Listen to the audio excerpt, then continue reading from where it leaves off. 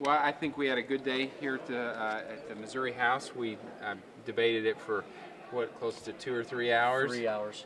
And I think you got what we thought you would get. You've got an economic development bill that I think really could make a difference in the state of Missouri. You've got some tax credit reforms with some of the amendments. You've got some tax cuts in there. We still believe the net savings of the bill is a net positive. And, I think...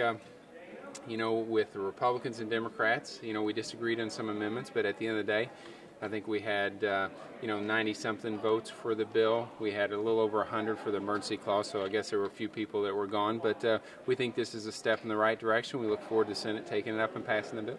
Steve, you've said in the past that you didn't want to go to conference, but if the Senate asks to go to conference, are you now willing to do so? Yeah, I don't think it makes sense to go to conference because they can just take up the bill and pass it, and we can all save a day or two. But at the end of the day, if they feel like that there's a few things in there that they can't accomplish or can't deal with, then clearly the House has always been willing to work with the Senate. So you're now open to that? What? Yeah. You voted for it. Explain why a jobs bill should include a corporate tax cut.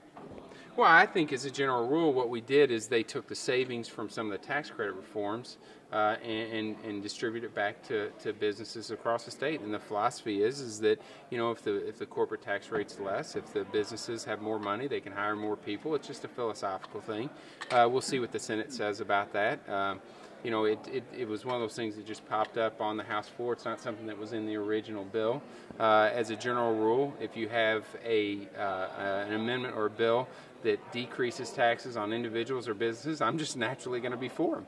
And I would say that's probably the case with my caucus. So I'm not sure if that's going to make it through the entire process, but it was one of many votes we took today. But you had been stressing the importance of staying with the agreement. Does this break the agreement you had with the governor? To break the agreement we had, that agreement was broken about 4 weeks ago.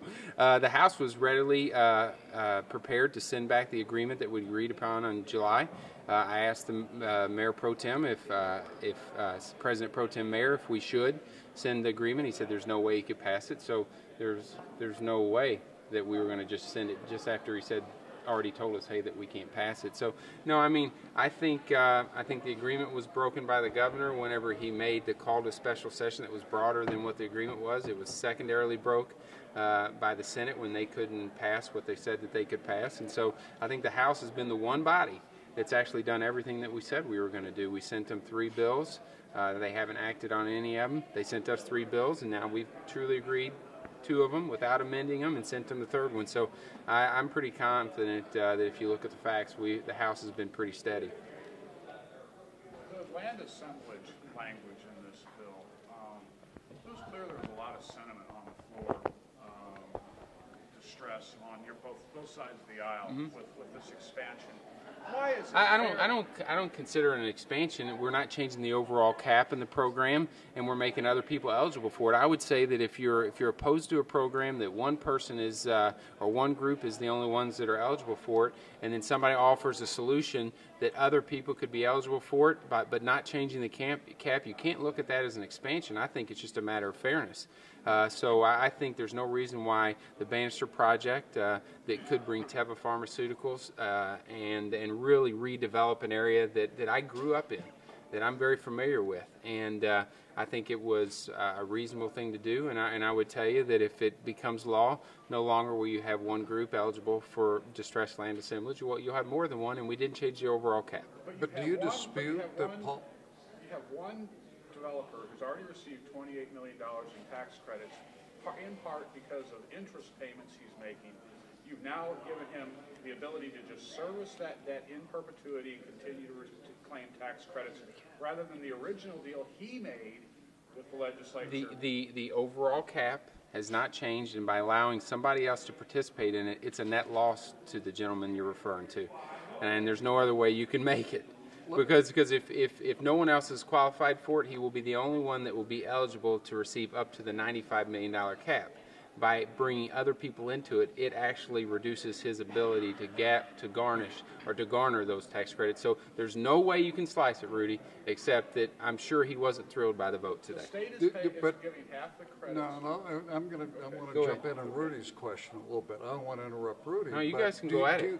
Do you accept that McKee gains out of this version of the bill? No, I'd say he certainly doesn't gain. I'd say if you don't change the cap and you allow somebody else to participate in it, and they are going to pull away from the cap, I don't see how you could slice it that you would think he would have a net benefit in this. Not at all. The governor, though, specifically said he didn't want this being dealt with. Well, I'm sorry. Listen, I'm not going to do everything the governor tells me to. And he doesn't do everything that I tell him to. And if he gets a jobs bill that has this in there and he wants to veto it because of it, that's going to be his decision. But we're going to run the legislative body the way we see fit, and he should run the executive branch the way he sees fit. Why should taxpayers pay half the cost of somebody's land purchases and all their interest costs and not end up with an ownership interest? Well, I mean, the reality is we passed distressed land assemblage, 3 or 4 years ago, and I would say that a lot of people, now I think it could transform the north side. And I think it could make a tremendous change. But I would say if you had the same vote now, you might come up with a different result. But the program's there. Nobody offered an amendment to get rid of it. And so what we did is we had language in there that would make more than one person eligible with not changing the cap, which I think is reasonable. I mean, we can disagree maybe on the merits, but that's where we're at. That's what we passed. Is it your interpretation that by expanding this effectively shuts the door on McKee getting more money from the taxpayers? No, I just think it makes more people eligible for it, which I think is a good thing. And by not changing the overall cap, I think it's not costing the taxpayers any more money. It just allows other people to be eligible for it. And if you sit down and visit with a group that's looking at developing Bannister Mall, they think they can get one of the largest generic drug manufacturers in the world there. It would really transform that area, which when I was a kid, it was probably one of the nicest parts of Kansas City. And so we thought it made sense. And, it'll go to the Senate, and we'll see what the Senate thinks.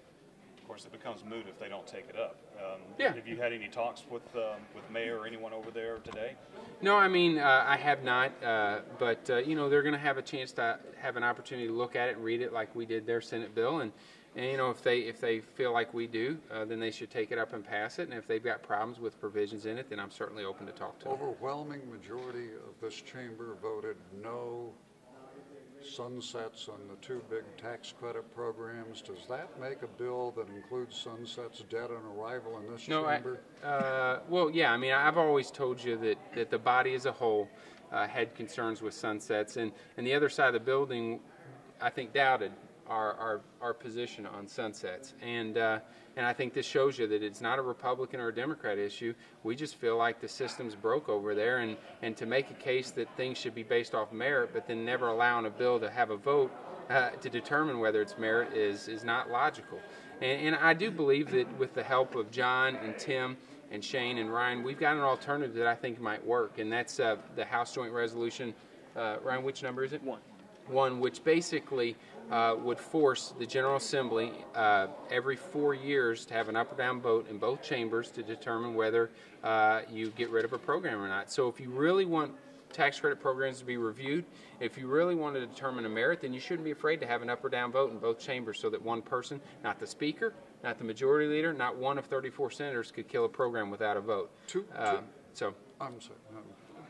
2 weeks ago, Rob Mayer said, used the phrase dead on arrival to describe a bill that would come over in the Senate without sunsets. With the magnitude of the vote you got to keep sunsets out, is a sunsets bill dead on arrival in the House? Well, yeah, I mean, we are not going to take sunsets. I mean, not the way they currently work right now. But what we would do is take a proposal like that Representative Sylvie has, which assures that not one person could kill a program, and that each program would have an opportunity to prove their merit and have an up or down vote. Now, if the Senate wants what they say they want, which is a review of tax credits, determine whether they have merit and whether they should continue, then they should love this, because not only does it guarantee a vote, but it also does the review in half the time. Instead of 7 years, it's 4.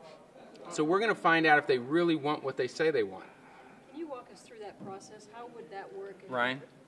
Sure. Well, I mean, basically what it does is it sets up a timetable, and it says every 4 years there will be a requirement for the bill to be filed by the majority leader of the House and the majority leader in the Senate on day one, first legislative day.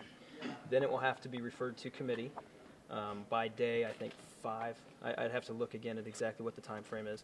Then it will be kicked out of committee. Even if the committee refuses to vote, it will come to the floor, and there will be a vote on it. It says placed on the calendar for immediate action is the terminology in the bill. So essentially, as the Speaker said, what we want to do is provide this oversight function, but provide it in a way that requires an up or down vote, so you see what a majority of the chambers feel, not what 1 or 2 senators happen to think, or the Speaker for that matter, as he said. So a majority vote would eliminate a program? Yes. If you wanted to eliminate a program, you would do it with a constitutional majority. In both chambers. Just like it takes a constitutional majority to create a program, we think it should take a constitutional majority to kill one.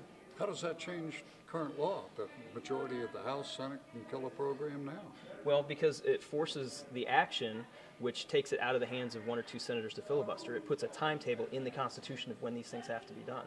So if the voters agree with us that we should have this open process and that we should have it decided by a majority of the chambers, then the Constitution will dictate you have to do it by whatever day. And it addresses concerns from both sides. The Senate, right now, you could sunset a program this year if you wanted to file a bill and make it through the process and get rid of it.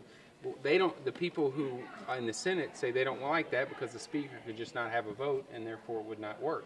The House says, you know what, we don't want a program automatically sunsetting because we're not assured you can get a vote to continue the program because one person could kill it. This addresses both concerns. It does it more frequent than what the Senate wants, and I think it's good government. It'd be hard to argue how this isn't better government than the sunsets the way they currently exist. The point is that 1 or 2 senators can block a vote block the review vote, can't they? I mean, or does it force an the Constitution would the Constitution would dictate that by day, and I have to look at what specific day we put in, it would be placed on the calendar for immediate action. So at that point, and it gets filibustered, then what? Well, then. And I think, the committee's going to work through this. I think that there is a way that we can force a vote, and the committee's working through that because we want to have a vote. We want to have an up or down vote, and if you really want to determine the merit of a program, that's what everybody should want. I think that is probably an avenue that could maybe bridge the gap because clearly, I think you saw the will of this body. 130-something to 17 voted that sunsets do not work the way the Senate operates right now. By that same, I think the point here is that obviously the sunsets have become a big issue between the House and the Senate philosophically. What we're trying to do is interject a new solution that has not been contemplated to this point and try to break the logjam. You saw from the discussion on the floor the low-income housing and historic preservation tax credits have bipartisan support, and wouldn't this amendment effectively make it almost impossible to eliminate those programs if it has? I mean, basically every 4 years, each program would have to determine its merit, and a majority of the bodies could make a determination. And I think that's probably how it should work. If you want oversight, if you want to determine programs based off the merit, let a vote occur and let members vote their conscience and what they think's right. I think that's actually how the system should work. The other alternative is letting 1 or 2 people dictate whether a program stays around. That's not good government. It's not something the House is going to accept.